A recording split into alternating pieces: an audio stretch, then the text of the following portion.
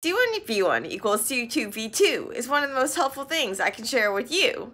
You might have heard it M1V1 equals M2V2 because often the C for the concentration is given in terms of molarity, but it can really be in terms of anything, including chocolate chips per cup. So let's start with the fun example, and then we'll get into more realistic things like making buffers. But using the C1V1 equals C2V2 formula, super duper helpful formula, super duper simple, but so helpful. C1V1 equals C2V2. The C stands for concentration. So we have our initial concentration, then our V is volume. We multiply our initial concentration by our initial volume, and this value is going to be equal to our final concentration times the final volume. So this is really, really useful if we have solutions that are, or stocks that are more concentrated than we want to actually have them in our final solution. So we'll have some sort of final where we have a higher volume, a lower concentration.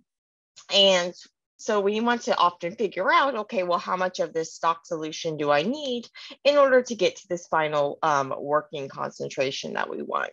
So often we're using it in that sense, but we can also, as we'll see, solve for different components as long as we just rearrange the formula to isolate whichever one is unknown, and then exchange. So we stick in the known factors, replace these like placeholders with actual numbers, and then map it out. So solve it for the unknown.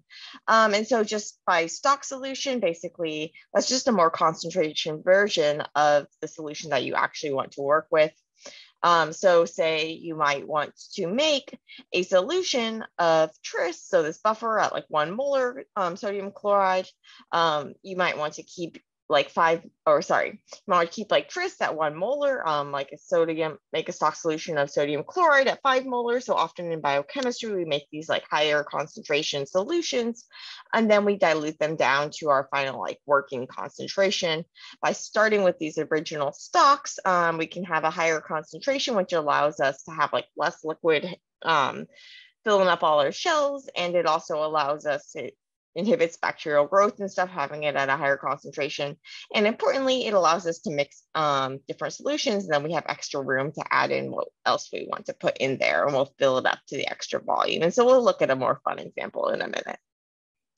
But I kind of just jumped into molarity without really explaining it. So this molarity, this is where the M comes from. And when you see this formula written as M1V1 equals M2V2, which is actually how I learned it. So molarity is just a unit of concentration, and we use it a lot in biochemistry because it's really helpful. It talks about the in terms of number of copies of things, as opposed to like just like the weight of things or that sort of thing. And so a mole is like the biochemist dozen, except that instead of 12, it's 6 times 10 to the 23rd of copies of something. And so when we say like a 1 molar solution, that means we have 6 times 10 to the 23rd moles of that thing in a liter. And often, so we're talking about these like high concentration stock solutions of salts and buffer components. Those are sometimes in the molar range, but often we're dealing with at least for our working concentrations, are going to be things down in the milli, so like thousandth or micro millionth and that sort of thing. But we can use this equation for more than just molarity, which is why this more generic form is often used of the equation. Even though I learned it like this one's a little more helpful because we can use this concentration in any form of concentration as long as it's consistent between the sides. So this can be, say, percent weight volume or percent volume volume, as long as the same is on each side. It can even be chocolate chips per cup. So let's look at a fun example, and then we'll look into a more practical example, as well as how we can apply this to cereal dilutions. But first, let's start off with some little bit of fun. So say we want to make chocolate chip cookies with chocolate chip almond cookies. So we can use this equation to figure out the amount we need to add of each of the different components. And so we're going to do this separately for the chocolate chips and for the almonds. So say we want to make a cup of dough that has 50 chocolate chips per cup and 10 almonds per cup. And I just kind of made up some numbers, but say that these will be like our stock solutions, just like the concentrated version. And so we have 100 chocolate chips per cup and 50 almonds per cup. So these are going to be our initial concentrations. Then we know our final desired concentrations.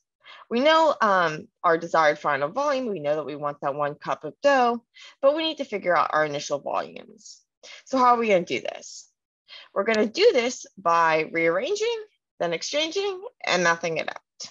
So we take the values, we write out what we know, and we plug it in to this formula. And after we rearranged to isolate the thing that we want to find. And so we want to find this V1C, the initial volume of your cookies, or sorry, of your chocolate chips.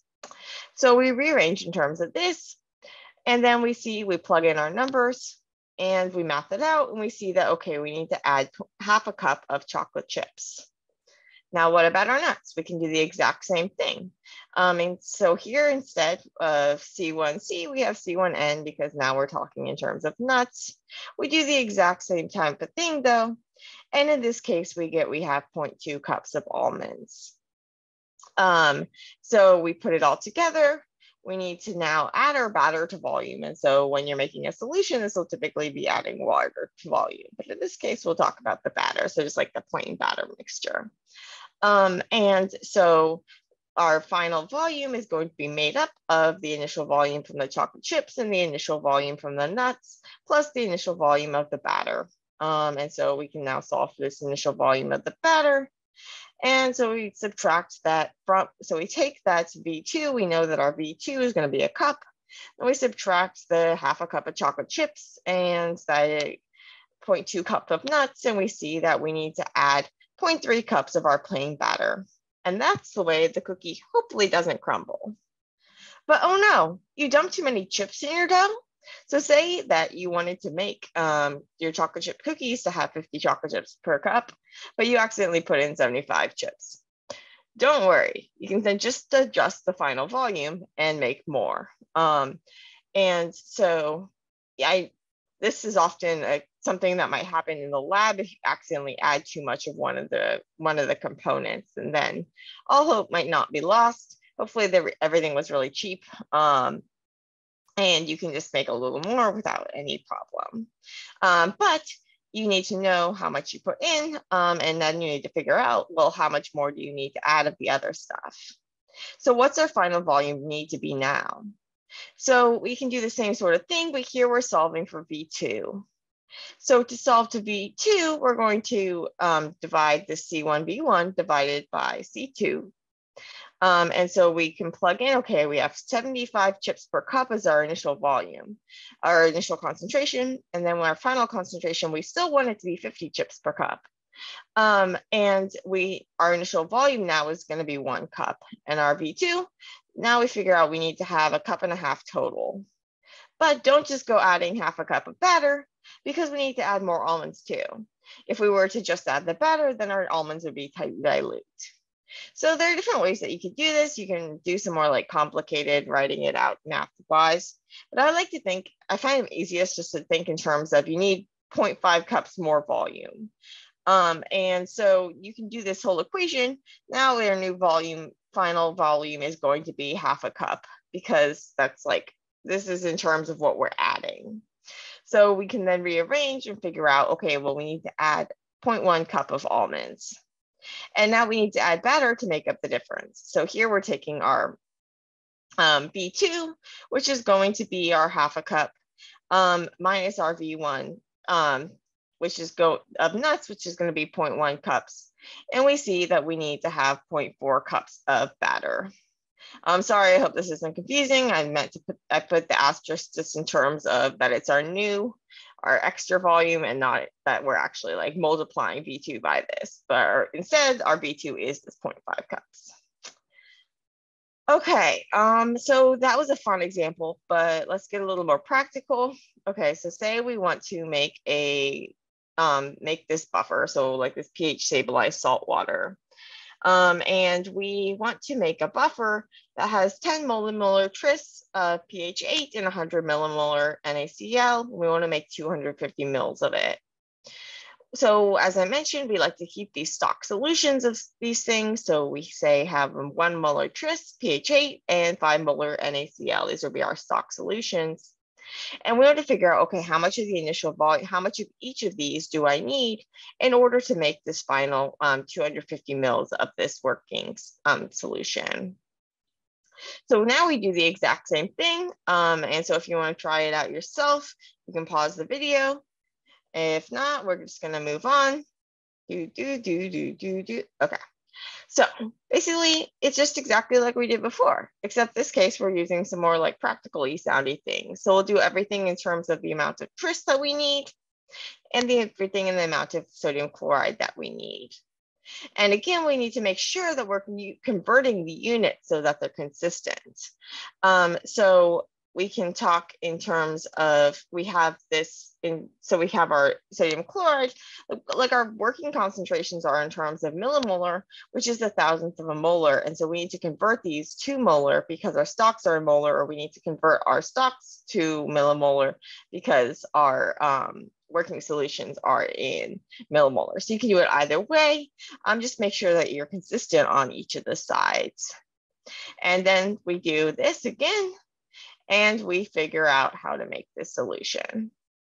So often when we're doing this in the lab, you can just do this in a graduated cylinder. So add the different components and then just fill to the water line. Fill the water up to the line where you want, making sure that you're looking at the bottom of the line, the meniscus, when you're measuring. Okay, so we can also use C1V1 equals C2V2, take advantage of it when we're doing serial dilutions. And so a serial dilution is basically where you do the same dilution over and over and over. So you take something and say like you half it and you half that and you half that and half that and half that.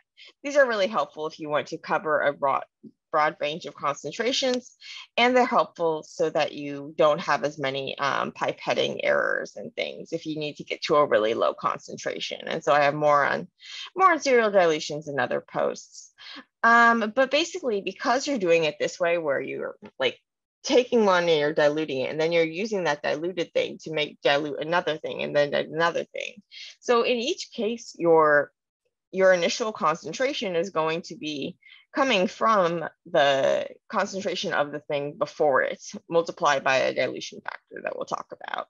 But basically your C2, your first C2, well, now it's going to be the C1 of the next tube, and so on and so on. And so this dilution factor, basically this is, it's how much are you diluting by each time. So if each dilution if you're halving something, then each dilution would have half the concentration of the prior one, and your dilution factor would be 2. If you were like thirding it, you would have a dilution factor of 3. If you were quartering it, it would be a dilution factor of 4, et cetera, et cetera.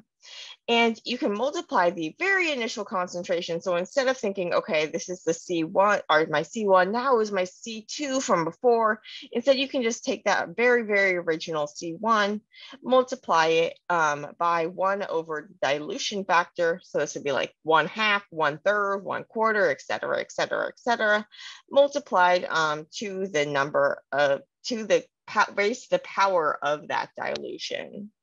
And so this is really helpful when you're making solutions in the lab. Okay, so hope that was helpful, and happy C1V1 equals C2V2-ing.